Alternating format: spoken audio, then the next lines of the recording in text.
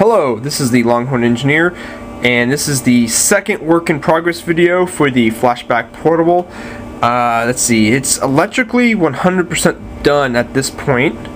Let's see, you can see the audio amp over here based off the LM386 op amp, and the potentiometer that controls it, and the PS1 speaker.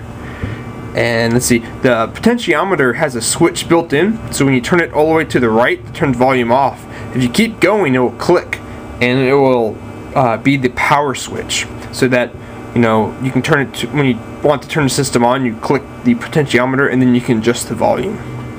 Well, I guess we should test the speaker system. So if we get the control.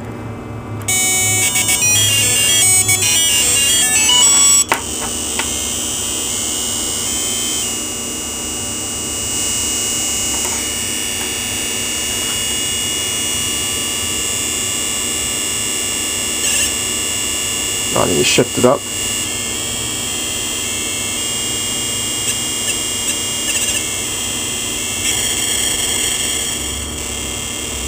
Let's go ahead and restart.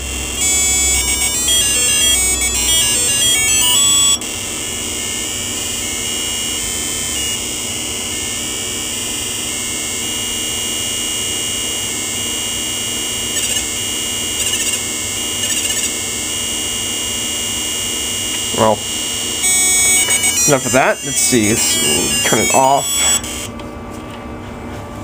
And here's the case so far for it. Let's see if I can get this into view. And let's see, there's some epoxy still drying. I epoxied this only seam on the metal so that when I get sanded, it'll be nice and flush. And let's see, as you can tell, the screen hole is kind of small.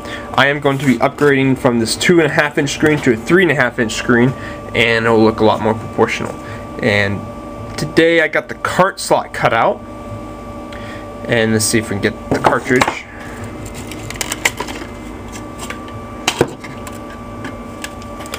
And go right in there.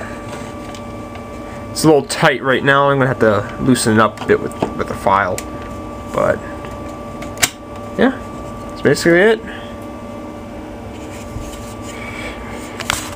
And then when I get all the electronics put in here and stuff, there'll be a metal casing that will go around the cart slot down here, so that when it slides in, it has something so it doesn't wiggle around like this.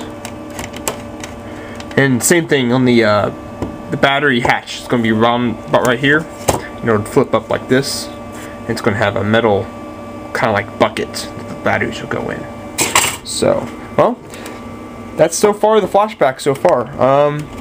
Next week, I'm hoping that the new screen will come in and it'll be all done by then. So, till then.